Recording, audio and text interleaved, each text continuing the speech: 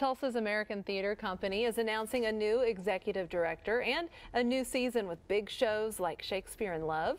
Executive Director Meghan Hurley is here along with Board Vice President Heather Buffington. Good morning to you both. Thanks for being here with us. Good morning. And Meghan, this is exciting for you. 2 weeks in, correct? Exactly, yes. You come from an event planning background. Yes. But this is a little different. Talk about what it's been like in these past couple of weeks. Exciting. We hit the ground running, of course. I grew up in theater, so this is a job I didn't even know that I could get. It's a dream job.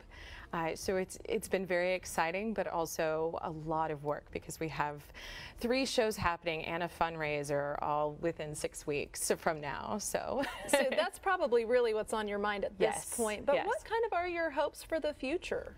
Well, pai and American Theatre Company merged on June 1st. And so the reason why the companies merged is because we felt that we could serve the community better by becoming one company and combining our resources and our talent and our expertise, and again, really serving Tulsa the way it should be served. So your job is going to be kind of figuring out how to meld those two together. Absolutely, yes. That's an exciting job.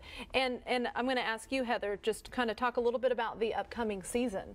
Sure, we have an exciting season that really is going to be for everyone. So we've got your family-oriented A Christmas Carol that is beloved in our city, that the children are able to be involved with, and the parents and uncles and aunts, everybody can come. And then we have our exciting, little edgier, fun things, our classics. So I really believe there's something for everyone. And this is cool. All of the shows are at the PAC.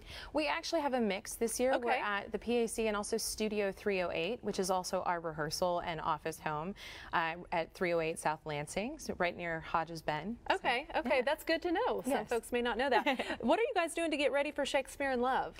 Well, we are deep in rehearsals. We're in our 3rd week. So costumes, fittings have started happening. Our fantastic costume designer Michelle Wamego is hard at work. They're doing fight choreography. That's what we're seeing right now. That's them practicing. There's so many things that happen in the show. It's based on a wonderful Oscar-winning movie. It's a great story. And you have another big event that I want you to be able to talk about real quickly. We've got about 20 seconds left. So talk about the fundraiser. Our fundraiser is Legends of Hollywood, and it will be at the historic Mayo Hotel on August 11th. So this is ATC's annual fundraiser, and we want everybody to come out and have fun.